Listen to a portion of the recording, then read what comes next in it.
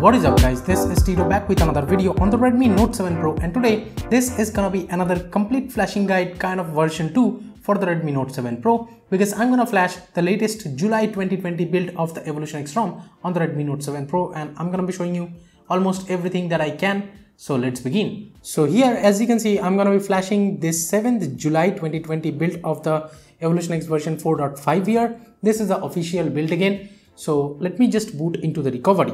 Here, as you can see, this is the Orange Fox version R10.1_3, the latest Orange Fox recovery as of right now, as a stable Orange Fox recovery. There is also a beta one, which I'll not recommend kind of right now.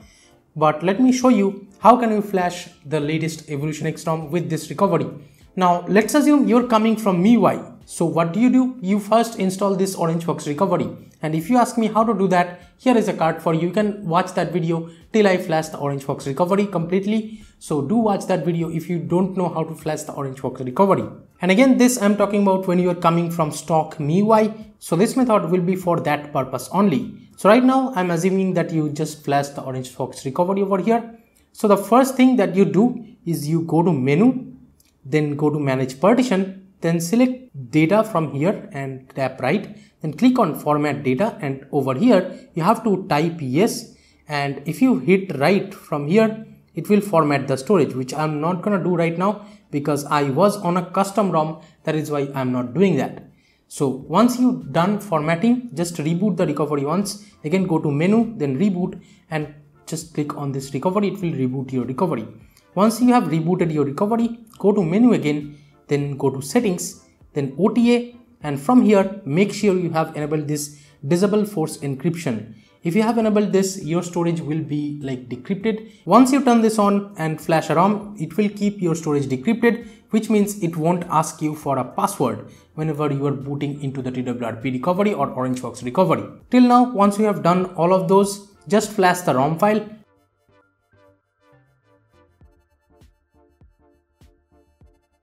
And it will boot fine. It should boot fine actually.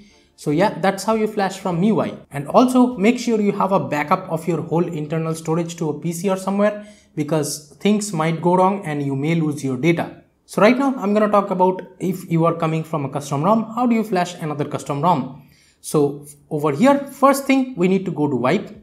And make sure you have the latest firmware, by the way. If you do not have the latest firmware, you need to flash it for some ROMs. You can just try flashing the ROM, and if you see error 7, then only you need to flash the firmware. I will link the latest China beta firmware in the description box below. Do use that, and that firmware should work fine. And right now, I'm just gonna select Dalvik, cache, system, and data over here.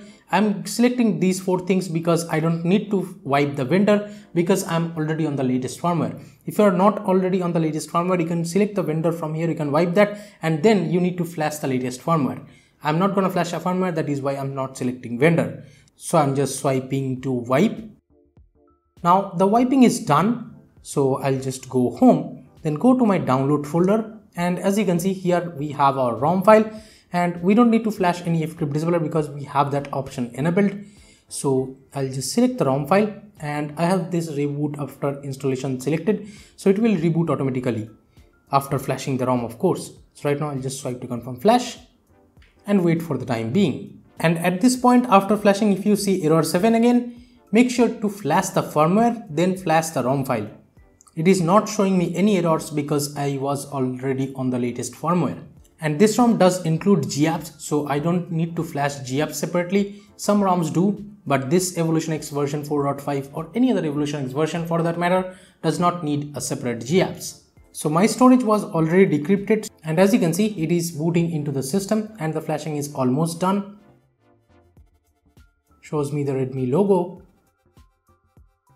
So we have pretty much successfully flashed the Evolution X version 4.5 on the Redmi Note 7 Pro. So this is how you do it. And at this point, if it boots back to the recovery or something, make sure to format the data once. You just go to menu, manage partition and stuff, then select data and format data from there, then reboot. No need to wipe anything if it reboots back to the recovery right now from this point. So right now I'm just gonna set up the ROM and use it, and maybe I'll do a full review of the Evolution X version 4.5 on the Redmi Note 7 Pro soon, so stay tuned for that. Thank you so much for watching this video. If you like this video, give it a thumbs up and share it with your friends if you want them to know about flashing the Evolution X ROM on the Redmi Note 7 Pro or flashing any other ROM on the Redmi Note 7 Pro. So that pretty much wraps up this video. This is Tito from KTN Tech signing off for today, and I'll catch you guys in the next one. Until next time, please subscribe and hit the like button if you love this video. Bye bye now.